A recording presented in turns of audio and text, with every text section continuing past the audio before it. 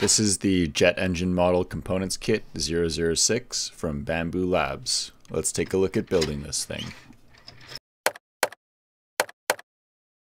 First, let's take a look at what's in the box. You'll find 80 M2.5 by 10 socket head cap screws. You'll find 80 M2.5 stainless steel hex nuts, 150 M2.5 by 5 by 0.5 stainless steel flat washers, two 6204 plastic deep groove ball bearings, and two 6003 plastic deep groove ball bearings. At a minimum, you'll have to provide a 2mm Allen key, some super glue, and some tweezers. It also doesn't hurt to have some needle nose pliers and a 3mm bladed flat blade screwdriver. And you'll be required to print 1.05 kilograms of filament. That takes 1 day, 17 hours, and 6 minutes. Almost every step of this build requires doing some sort of dry fit, followed by gluing the parts together. So start by arranging these rings in ascending order, and then you can slide them over this other piece to do a dry fit, followed by putting these 3/4 rings into this housing. They have a chamfer on one of the edges to give them an orientation, so you'll know if you're putting them in the right orientation. And if you're not sure about whether or not these fit, these should fit pretty easily, slide in pretty good with no real resistance. You'll have one more left that should go into this part pretty easily, and they fit nicely, just to double check.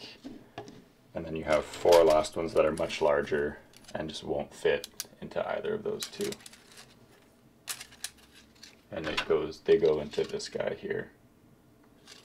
Now we can insert this fan blade assembly into the housing to make sure that it fits and to check that it spins freely.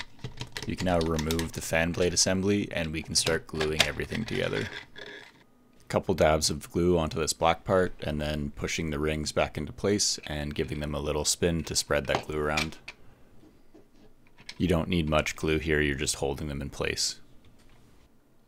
Once that fan assembly is all glued up, we can insert it back into the housing.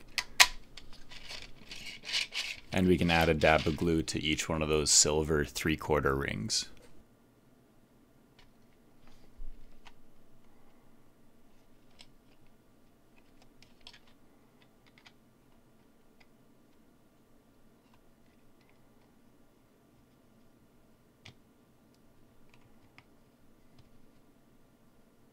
Next, we're going to do some very similar steps with this larger housing, inserting those 3/4 rings, dry fitting the blue rings onto the black portion,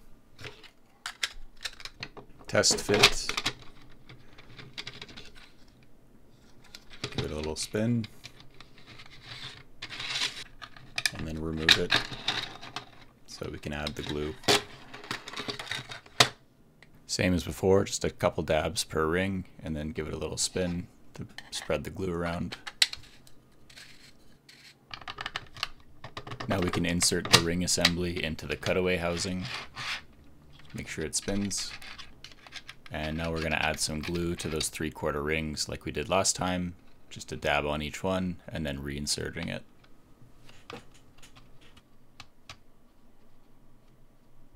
Next we have the combustion chamber, but be careful because I managed to do this.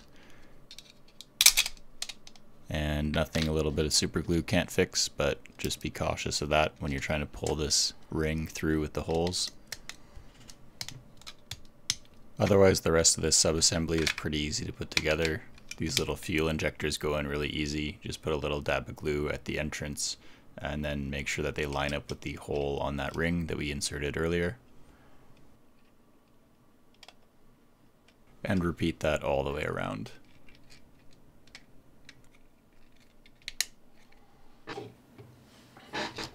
You have one extra by the looks of it. Now we can test fit the bearings onto all of the shafts and make sure that they fit into all the bearing housings.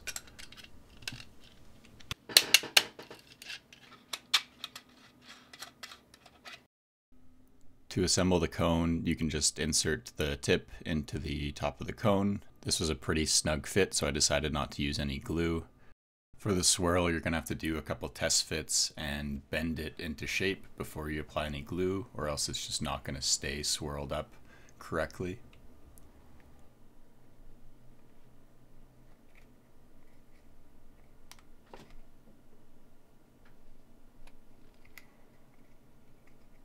While you still have the glue out, you can glue the exhaust cone to this exhaust housing portion.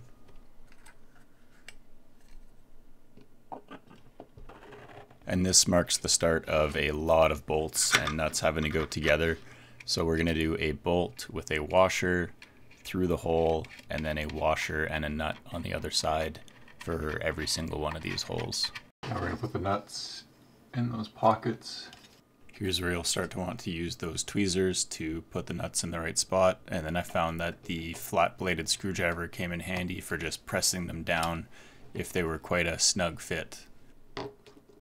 Now this part was a little bit awkward to get the bolts and the nuts lined up correctly and to get them to take. I think if I were to do this again, I would do them one at a time instead of inserting all of the nuts all at once.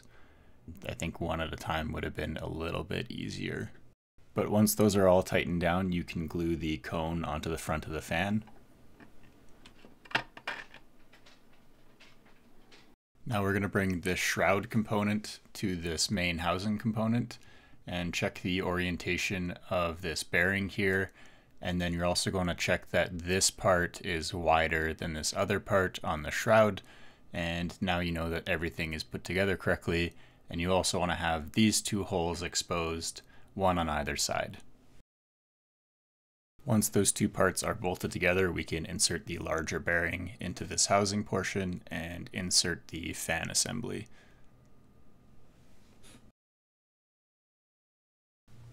Followed by putting one of these smaller bearings onto the shaft of the fan assembly.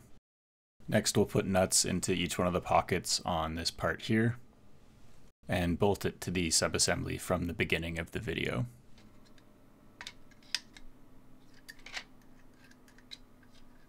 Alright, so there's 8 holes here and there's 7 holes here. And you just want to line up the bottom one. This is one of the trickier parts of the assembly. I opted to not put a washer on the other side of this bolt because it was just too difficult to coordinate the nut with the washer and the needle nose pliers, but just take your time here and you'll get it to work.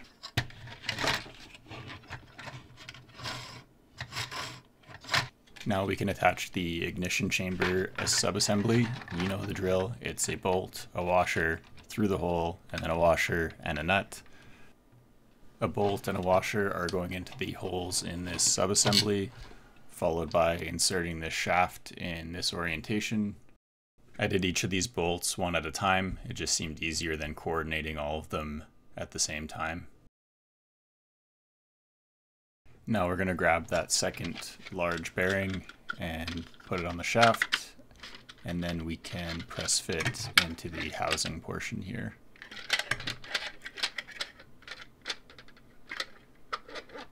And once again, we're going to do a bolt with a washer through the holes, followed by a washer and a nut on the other side. Now here's where I ran into some issues with the free spinning nature of this model. I don't know if it was due to the glue up or if something shifted once I bolted it all together, but I definitely had a ton of friction on one of the rings, which didn't allow it to spin freely. You should be checking this at each stage to make sure that your model comes out good at the end. In the end, I basically took out one of the 3/4 rings that was causing me issues. Before removing it, I did try hooking it up to my drill so that I could try and remove any of that rubbing by potentially just wearing away the high spots, but that didn't help.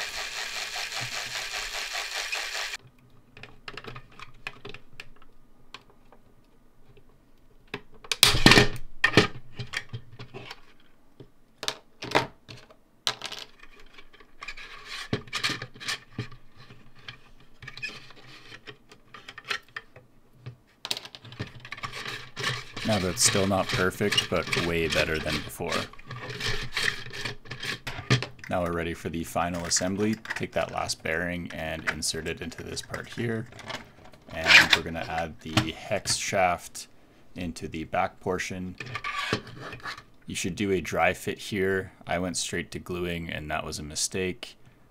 I think you could get away with not gluing at all. And then you'd be able to take this thing apart at least part of the way, instead of it just being stuck together for forever. And there's some benefits there for if your model isn't spinning freely, but I got stuck with basically having this whole thing connected together.